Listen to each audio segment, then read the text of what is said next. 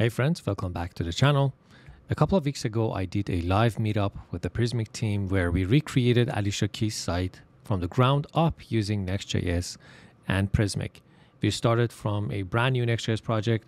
We then integrated Prismic into the project. We created these slices and sections that you can see over here with the use of the new slice machine.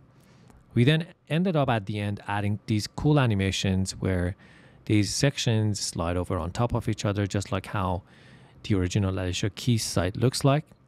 I'm going to include a link in the description for you guys. You can go check it out. It's in the live section of the Prismic site itself. And in this video, I'm going to walk you over from a high level of what we actually did in that project. Now, if you're not familiar with what Prismic is the headless CMS. CMS is a content management system. It just is like a database for your content. It has an editor which is hosted for you where your content editors, bloggers, and marketers can create pages with the slices that you as a developer provide for them. And the way you build those slices or sections is with the slice machine, where you can define the React code representing that specific slice or that specific section. Now, the headless part is because all of this content managed in your Prismic account is then exposed via an API, which means you can couple it with any front-end technology that you want. In this case, we used Next.js or React to create our front-end application, but you can consume that API in any front-end technology that you want, and that's hence the headless part of it. So let me just jump into the code and from a high level again show you what I have done over here. Now I do have a video on the channel talking about using Prismic in Next.js. You can watch that. You can also follow along with the meetup video, because in that live session we do also explain everything about integrating Prismic into Next.js, and you have the added benefit of extra team members from the Prismic team. We had a product lead from the slice machine. We had the CEO of Prismic, Sadek, and we also had Alex, which is the developer advocate at Prismic, and they all kind of contributed to the different aspects of creating this project and what Prismic is and how it makes it easier. We talked about the features that we have in this slice machine, and it's a great video. You could just follow that along. But from a high level, as you can see here on the left-hand side, we have a Next.js project where we used Slice Machine, which is a local development tool, like a server that you run locally on your machine, that allows you to build different content types or custom types, which represent pages, and then slices, as you can see on the right hand side, which represents different sections of your site. So for example, we created this homepage, which is this homepage we just looked at together. And then on this homepage, as you can see, as a custom type, we had some static zone, which is fields that don't repeat in a page. This can be title and description for a page. And it had a slice zone where you can include different sections or provide different slices for your content creators to pick and choose from these slices. I'm going to dive into one of these slices, and then I'm going to show you the Prismic editor where your content editors or content creators or writers can actually use these slices that you have coded here to create different pages. So every custom type, which represents kind of a page, has its slices. And if you go to your slices, you can see we have two different slices here. One is the hero, which is this section you see up top over here. This is our hero section. And then the other slice that we have over here is a single media highlight. These are these highlights that have a media inside of them. It's an image over here. It can be either a full screen image, as you can see down here, or it can be an image with a border. So if we go into the hero slice, we can see every slice has a repeatable zone and a non-repeatable zone. Again, fields that don't repeat in a slice. For example, in this hero, we have the title, description, and image. These don't repeat.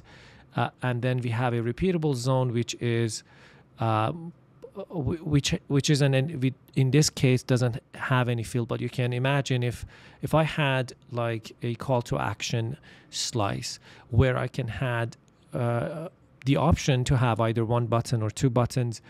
That button could have been a repeatable element or a field because you can have many of it. Or if you have an image grid where you can have multiple images, then that's a repeatable field versus these non-repeatable fields which only happen once in a slice. So one title, one description, in this case, one image.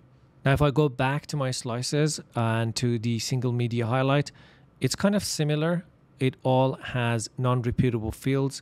There's nothing that repeats in this slide. We have a title, description, image, and a link. Each of these slides have a link that when you click on, it takes you to a different site.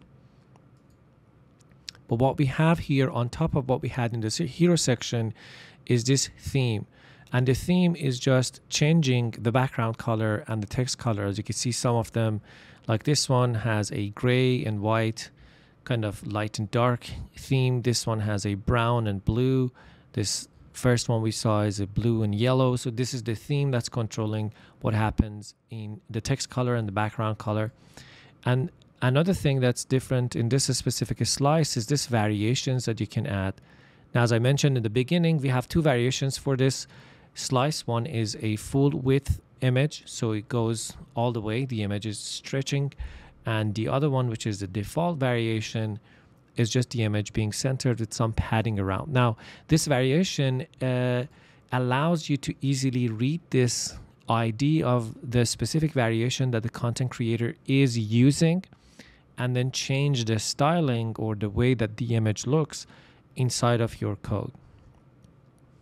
This eliminates the need for you to create multiple slices that are only different with how the image looks. So if this variation wasn't there, for example, you had to have a single media highlight with a full background slice and then a different slice. Or you could add more fields to this one and say, if you want a full width image, add it to a full width image field down here.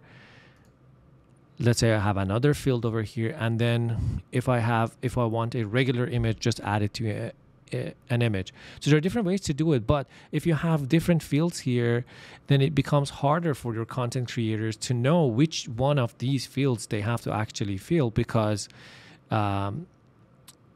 there's multiple of them, for example, in this case.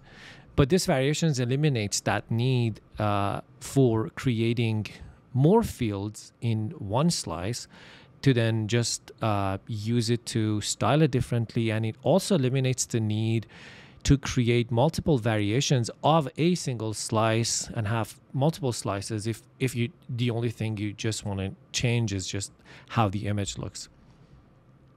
So variations are great. Again, in that video, we explain how we use this. So definitely go check that out to that section, and you can see how we're changing the code based on the ID of this variation. Now, another thing cool about this slice is that, as you can see, on each slice, you can actually generate a screenshot, because the slice machine comes with a slice simulator, which uses dummy data to create your slice and make it look the way that you've styled it in your code that we're going to see in a second. But this helps you to, first of all, create this slice without having any data, because at this point, we don't even have any page, any content created yet on our Prismic editor. So just to show you what I mean, on the Prismic site, you would have this hosted editor where it's just the content of your site. So for example, I have a homepage here. I have created this page, and on this homepage, which is an instance of our homepage custom type, I'm giving it a title, a description, and I'm selecting a hero section and a couple of these single media highlights, which we're going to look at in a second. But before even I have any content here, with the use of the slice machine and the slice simulator, using dummy data to create these slices without having any content. I can just see and fidget around with how my slice looks like. And once I'm happy with the style and the code and the whatever component I'm creating in my code, I can take a screenshot and share this screenshot or push it to the Prismic editor. So when they want to create a slice, for example, add a slice here, they can see how these slices will look like. Instead of just seeing these names, they can see what exactly this slice would look like.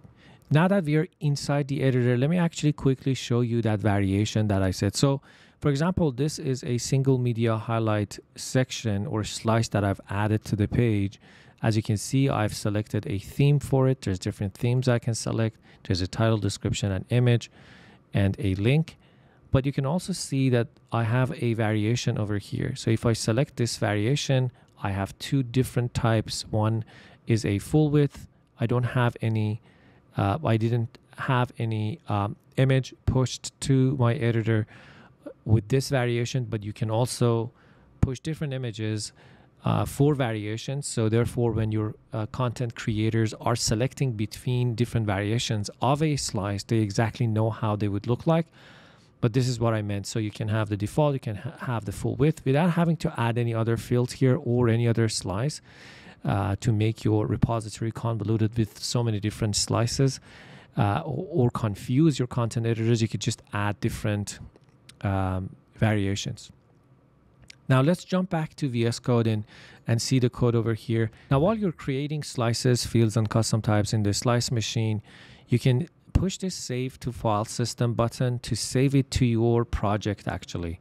And then from there, you can push it also to the Prismic repository where you can see the images and the slice names and fields and stuff.